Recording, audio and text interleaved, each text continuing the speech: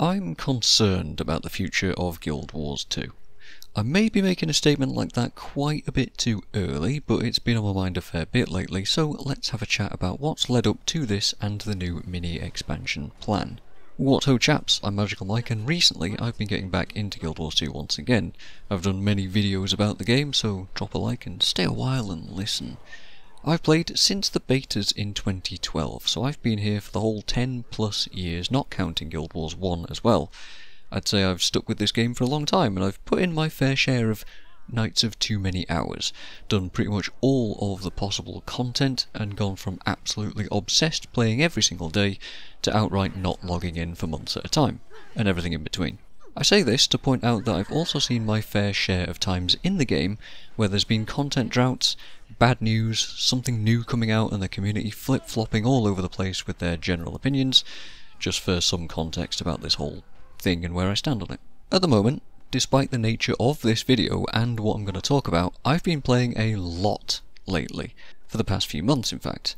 I have stuff to do, and while I have that stuff that I want to do, I'm relatively happy with the game. But that doesn't stop me wanting to talk about the future of it. I'll also probably make a video on all of the stuff that I am currently enjoying doing at the moment too, so don't think it's all doom and gloom. I am what you'd call a fair weather player at this point. I jump in and out of the game sometimes, usually when there's some kind of content update to pay attention to, and the rest of the time I just sort of log in now and again, unless I get obsessed with it again. And I'd say that's probably what most Guild Wars 2 players do. They don't take it super seriously and just kind of play when we fancy it. Content updates usually rekindle that interest when they happen, and especially expansion announcements. Which means the last time that I was deep into the game was with the End of Dragons expansion back in March 2022. I played that a lot. I finished it on all of my characters, all of the story and all the map exploration 9 times over, and it was well, quite tiresome towards the middle of that process. I also reviewed the expansion and was overall quite positive about it. My opinion there has shifted back and forth a few times since, but I think it's still generally a good expansion, albeit lacking in certain key aspects. The elite specs are hit and miss, the maps feel a bit empty and underutilised, the story felt rushed after we made it to Echovald, the Void theme wasn't particularly interesting, and there's a good number of times when we're told how to feel rather than asked, i.e. beat up the bigot, which didn't come off all that well for me because it decides what my opinion should be rather than letting me make up my own. I mean, like, I agree that guy was a bad guy, but let me decide that he's a bigot, don't dictate my opinion to me. On the upside, some elite specs are actually good. The Aurene legendaries have given me something to do, Saitung is still a great map to hang about in, fishing has been surprisingly fun, Dragon's End, now that things have settled down and the community can actually run it properly, is decent to run, but still horribly disappointing to fail still, however rare that is, and the Ender Dragon strikes are still great. But since the expansion released, ArenaNet have re-released Season 1 content throughout that year, along with challenge modes for the strikes. I've not played those, I don't have a team that wanted to, which is a bit of a progress blocker for me. I also haven't replayed most of Season 1, the simple reason being that I strongly disliked it originally in 2013, and quite honestly it's not changed all that much. I think the overall quality of Season 1 content is much lower than contemporary stuff, so it just doesn't seem worth my time to play. I have actually played the final episode to unlock a couple of skins though, and my god, it was way worse than I remembered. There was probably about 2 hours of idling while I waited for character dialogue to run by with absolutely nothing that I could do to interact with the gameplay or to speed it up in any way. The dialogue was insanely boring, and the gameplay didn't manage to match up either, feeling much like core balance in most cases. Worse was the part where they asked me to do the public instance of retaking Lion's Arch, where there weren't enough primetime players to actually beat the bosses on numerous occasions, to which my progress would get reset along with the instance, so I had to redo it over and over and over again until I finally got enough events done without other random people interfering, even though they're supposed to be. Just weird design. And I like to exaggerate how bad I thought Season 1 used to be, but man, this replay actually managed to be that bad. Anyway, I've kind of not had any new content to play or keep me interested in the game since Ender Dragons came out. And this point is important because of the latest new release, the Post-EoD story content called What Lies Beneath and the Gyala Delve map. What Lies Beneath is new content to play, and that usually brings me back, so in I went, and to be blunt, it's a bit crap. This isn't the first time we've had a bit of a rubbish update and then had to wait for something else new, but this one somehow hit different. I think since it's been such a long time since we've had anything new, about a year, minus Season 1 re-releasing, a lot of players like myself were hoping that it would have had the time to cook, so to speak. Actually, ArenaNet had given us a surge of confidence way back in March 2022, like right after EoD had released, when they announced that they were already working on the next expansion and this content, like immediately after the expansion, which is something they've never done before.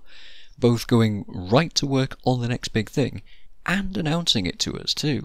So surely, we thought, that with it being in development for quite a while, that we'll be seeing something pretty decent with this release. Alas, my expectations were not that high in the first place, and they never really are to be honest, but even so, I was left with a very flat feeling after playing through this map and the story. And then, ArenaNet announced their mini expansion strategy, and this changed our expectations and whole perception of what they'd been working on with their new expansion started in March last year. What Lies Beneath then really needed to be good to instill some confidence in these changes, and with it falling so flat it's caused quite a bit of doom and gloom in the community about the game's future, and, if you ask me, rightly so. The story itself was extremely short, with only 3 instances, and one of those is literally just standing still and listening to Rama and Gorik talk to you. Now I appreciate that it's there and that it's voice acted, that stuff does make the game better, but there's no real gameplay to be had in that, and certainly no replayability in it. The second instance barely has you do much of anything other than fighting a mech, pressing F on some objects and NPCs, and then fighting one more regular guy. And the final instance involves flying a Jade bot for a little bit of fun, killing a bunch of random Underworld and Fisher of Woe mobs for some unexplained reason, and then fighting a boss that uses a boring trope over again, making the commander upset about their old allies being dead. Boo-hoo. The reappearance of the Oni here is cool, I'll give you that, but it's over pretty quickly and ends up with your character falling unconscious over the stress of dealing with it. Again, for some reason, which is so far unexplained. Not that I think any explanation will be satisfying here, but I just wish I had some kind of agency in deciding if my commander is such a wet blanket or not. But it is what it is. I'll say I'm at least interested in where this will go, but then the patch is just over.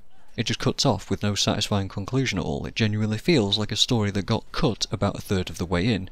There's no proper build-up, no climax, no nothing. It just ends. It felt textureless and flat, but in a sort of unnatural kind of way. It's sort of like if I ended this video right here and didn't explain anything more. Like, not horrible, but we seem to be missing a lot here. Story content is story content though. That's generally not what keeps me and many other players coming back for consistent gameplay. So what about the Gyala Delve meta? What we have is this same old escort NPCs through some lane events, with some base capture events and the occasional ambush or side thing to build up the bases for some reason. We don't actually know what it does yet. And once those 2 lanes have progressed to the final of 3 total bases, they link up and go and take on a final boss. It's nothing special here for Guild Wars 2, events and map metas have been like this for years and it just doesn't stand out in any way. It exists, I guess. The ambushes along the way are quite cool but kind of rare unless you know where to look, at which point they aren't really ambushes anymore. Seeing the Oni was again neat, but you can't really do those events on your own. They rightfully slaughter you solo, so that is what it is. And to be honest, I only even mention that because it's the only thing that really stands out in the map to me. Everything else is just masses upon masses of Jade Brotherhood mobs in yet another green Jade cave environment, which I've had more than enough of from EoD. The whole lane meta feeling is extremely tired for me too, and the base capture bosses and overall enemy type there being a generic void orb is deeply uninspired. How many orbs are we actually going to see in the game that spit out loads of little bullet hell smaller orbs to avoid? Because that's very common. Surely there's some better enemy type to put there instead of generic black 3D sphere. And then there's the final boss. Or well, 3 final bosses, but also each one is split into multiple phases and health bars that also feature generic black orbs. You split onto 3 platforms and fight a guy that turns into an orb, that turns into a second guy, that turns into a second orb, that finally turns into an Oni boss. There's like 3 total mechanics at all. There's break bars, shielded areas to hide in, and an AoE tell that sticks to the closest player and drops at their feet after a few seconds. And that's kind of it. It's not impressive in any way. The bosses aren't even big in size, so having a huge Zerg on there just floods the screen with stuff and you can't even see the enemy anymore, let alone the tiny orange circle on the closest guy who inevitably isn't paying attention and inevitably drops it in melee range and ruins the whole group. Fun. So, not great in any way, really. No spectacle, no challenge, no inventive design to the events, enemies or mechanics. The rewards are pretty rubbish as well. You get some keys to spend on the chests that spawn throughout the map, but the contents are barely worth the time. Originally they were decent, but players complained that they wanted to farm it all day, so ArenaNet obliged that, and gave us unlimited key drops, and nerfed the chest loot significantly. So it isn't even that satisfying to beat either. It's not worth a lot of gold or fun. I would say the only bonus you get are the legendary fish after the meta, which is okay, like that's worth a fair bit of gold, but it also isn't really what the map is about. Oh, and of course there is an obligatory champion train afterwards too, as kind of a victory lap, I guess, which seems to be in loads of modern meta maps these days and just feels like a bit of a chore to me. It's like, here's your loot, but here's extra steps to go and get it. I mean, even just spawning 20 chests around the boss seems like kind of a waste of time. Like, just hand me the loot, why do I have to run around in a big circle and press F? Isn't that fun? It hasn't been fun since Tyr in Heart of Thorns, for God's sake. I will say that Gyala Delve is a relatively fast map to get through though. It took just under an hour with a late night group in this video, but there's not much going for it. At the very least, they've made the siege turtle actually useful here by making various obstacles and enemy types weak to it, but the mount itself still isn't much fun to drive if you ask me, because I still can't fire my own cannons, and using the attack move stops me dead in my tracks for 3 seconds. It also takes a rather stupid amount of time to break the walls down in this map, which is just not fun to spam one button on a static object for like minutes at a time. I mean look, we had this all the way back with Zaitan. Come on now, why? And finally there's the Haze Mechanic, which I just don't get. Basically, you take damage as you go down into the caves, but you can just buy a filter from various base stations as you go that prevents that for a time. The cost is 0 copper, which is an interesting, kind of bizarre little detail. Like, I don't know if it's trying to say something or if it's just a holdover in the UI. So it's like a free thing, it's not tied to masteries or anything even, but it degrades over time and requires you to go back to re-buy the thing, which I don't understand. Is it just pointless busy work, or is it some weird attempt to prevent AFK farming from happening? Because surely there's a better way. I don't know, I just don't get it. There's not a lot to like about Gyala Delve, but there sure are a bunch of things to scratch your head about. Generic void orbs, random underworld and Fisher of Woe enemies in there, the filter mechanic, the bosses being underwhelming and huge hell sponges, and the overall loot just not being worth the time. And that is the most recent update. That is the continuation of End of Dragons that we've been waiting over a year for. Not a good look, especially as it's come as the most recent new content after announcing the mini expansion strategy. So a lot of us were looking towards this as a sign of things to come in the future, and if this is indicative of it, then yikes. Now a lot of people have and will continue to defend this update too as only being half the map, just wait for the rest. But no, I don't accept that as a good way to look at it. I have to judge this update on its own because frankly we could just keep waiting for the next thing indefinitely if we took that stance and never ever get anything good, just hoping the next thing's better. And we don't want that treadmill, always chasing that next thing but never really going anywhere. So I'm taking this content as it's being presented, and it's not being presented very well. They've also recently moved the map text on the world map, indicating that the expanded version of Gyala Delve will actually be much smaller than we originally thought as well, which is another thing to perhaps temper our expectations over. Finally then, after all that explanation, how does this all link together and justify my so-called worry about the future of the game and the mini expansions? Now for those of you out of the loop, ArenaNet made a blog post on the 22nd of March 2022, right after End of Dragons was finished, stating that they'd already started work on the next Canthan content, this stuff, and a new expansion. Now this was huge news to us at the time, because at the time we all thought that that meant they'd finally found their footing and started making EoD level stuff on a more regular schedule. However, another blog post almost a year later, on February 13th, 2023, talked about their future plans and the idea of mini expansions going forwards. Already this was quite a tough thing to swallow, knowing that they've been working on it for over a year and that it was now going to be smaller. They say that this change is to accommodate the delivery of a more consistent content cycle, as well as providing better support for all the current systems in Guild Wars 2.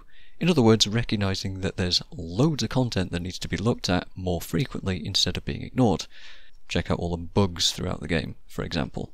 Now this is good in theory, but we've heard that sort of comment many times before, and it doesn't often come to fruition. They then go on to say that they don't currently have the development bandwidth to do this, while also working on living world updates as we now know them, and normal expansions.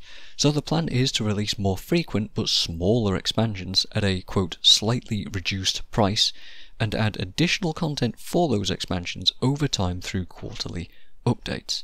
Now this doesn't sound initially too bad, until you realise that they're cutting Living World altogether, which to me already were consistent content updates that were free, or that you could buy with gems. I suspect that we also won't be able to buy the new content with gems, which means spending money more frequently on the game, which is good for the company, of course, but bad for consumers. We also don't know how much they'll be either yet. Slightly reduced price could mean anything. It's all very subjective on what you might be willing to pay currently. But if Gyala Delve is anything to go by as a sort of test run, there's absolutely no chance that I would have been happy to pay anything for that content. So, no living world, more frequent payments, less content overall, no mention of elite specs, and drip-fed additional quarterly updates that are potentially more consistent than we get currently. Honestly, it's up to you if that sounds alright, but it's got me waiting for better news so far. This sounds worrying to me. There is a little bit of information, but it's pretty vague as always. ArenaNet say the first release will bring a new story arc, which makes these mini expansions standalone in theory. You get 2 new open world maps, 2 strike missions, new gameplay and combat features, and what does that even mean? Because they're not masteries, because they then say masteries as another thing later in the post, and there's also no mention of elite specializations either in this whole post, which is questionable. And then, over the quarterly updates, we'll get, quote, another map, more story, a new fractal and CMs for that and the strikes. So, you buy in for 2 maps, whatever the story might be, 2 strikes, and the vague promise of other stuff. And then over time, you'll eventually get a 3rd map, a fractal, and some CMs, which you've already paid for up front, but also have to wait for the release of. So it's kind of like pre-ordering, which nobody likes. So that's not great. And it doesn't sound like a great deal to me. In fact, I made this terrible MS Paint thing to try and visualise it a little bit better compared to previous expansion releases and the Living World updates in between. Please forgive the crudity of my drawing. But as you can see, Heart of Thorns, Path of Fire and End of Dragons were pretty meaty expansions, where all of the content came up front, minus raids, but there's been no mention of those going forwards either, so we can kind of ignore it. And the story was all tied up by the end of each of these expansions. Heart of Thorns cost a little more than the other 2, but the price came down to a consistent level for those next 2 expansions. Elite specs for me were a huge reason to buy into these expansions as well, and with no mention of them being considered for the future so far, that's a bit of a worrying prospect for most. Though, since the EoD ones were pretty weird, I don't personally have a problem with them being cut if they're out of good ideas for them, but it is certainly a loss in value, especially for PvP and World v World players. The Living World seasons added a consistent level of content over the course of their release schedules. They furthered the story of previous expansions and led towards the next one too. And as you can see, Season 3 and 4 I consider to be quite chunky content when you look at it all together. 6 maps, additional masteries and whatever else came with them. Even mounts in Season 4. The Icebrood Saga felt a lot like a weaker season, not an expansion, having half of the maps of previous ones and a lot of filler or outright rubbish stuff towards the end. See Dragon Response missions and the very clearly cut Primordus content arc, for example. The strikes do make up for it somewhat though, giving us some additional endgame for replayability. The Icebrood Saga actually started out incredibly well, way better than most other content if you ask me, but became so much less over time, making it on average a weaker, thinner box on my rubbish diagram. And all of these updates were totally free if you were actually logging in regularly, which is huge value that we're losing out on with this mini X-Pack strategy. Looking at End of Dragons and the Gyala Delve release, we can compare the Post-EoD release content to what would normally be a Living World season, and see that it's extremely cut down, from 6 maps to 1 in Gyala Delve, but with a fractal edition instead. Is this good or bad? Well, that's up to you, I think.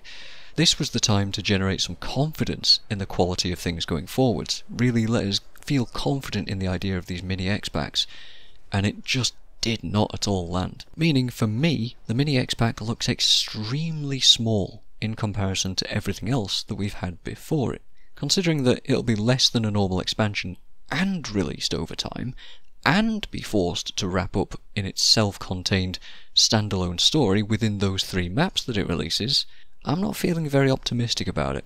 All the wording in the blog post makes it sound smaller, cut down, lower your expectations, and Gyala Delve lowered them a lot already. I suppose all of this depends on how much you value certain types of content in the game, and how much that you're willing to spend on those things. For me, it's asking a lot to suddenly start paying more for more frequent updates of unknowable quality. Heart of Thorns was awful at launch, and it took 6 months of content drought and work to get entirely rebalanced and restructured. The grind was enormous when it first launched. The rewards were terrible when it first launched, and that 6 months were just to rebalance those 2 things. Living World Season 4 had the Corner update, which still is terrible. The Icebrood Saga started off great, but fumbled the second half of it. Gyala Delve has been the most recent letdown, and who knows how many other things I'm forgetting. ArenaNet, if anything, are inconsistent, so I really need to know a lot more about these mini expansions before I'm happy about them, because so far there's not a lot to go on other than they're probably going to be smaller than normal. And that doesn't sound exciting no matter how you try and word it. And the lack of communication strikes again. This is unsurprising as well because ArenaNet has a long history of radio silence, a sudden burst of opening up which the community embraces and praises them for, and then ArenaNet make a mistake and can't handle the negative comments from the community, so they go radio silent once again for months at a time. Like, how many times have we seen this happen? Talk to us, man. You gotta talk about this stuff, otherwise these feelings that I'm echoing in this video are exactly what happen. Again and again and again. This cycle just keeps going on. Surely End of Dragons was supposed to break that cycle, was it not? Wasn't that the whole tagline of the expansion? Ugh, memes. So there you go. I've likely fumbled this explanation quite a bit myself. Even reading it back sounds a bit flimsy to me, but like I said, there's not a whole lot of information to analyse, and what little there is all sounds like you get less and you pay more to me. It really is just that simple, yet it's quite hard to not sound entitled when I talk negatively about it. But I gotta speak my mind, man. And if you think I'm wrong, then I'd absolutely love to hear it in the comments, because I'd also love to be proven wrong. I want to play Guild Wars 2. I like having stuff to do in this game, but if future content ends up anything at all like Gyala Delve, oh, that's not gonna be good. Thanks for listening to this ranty ramble, and cheers for watching.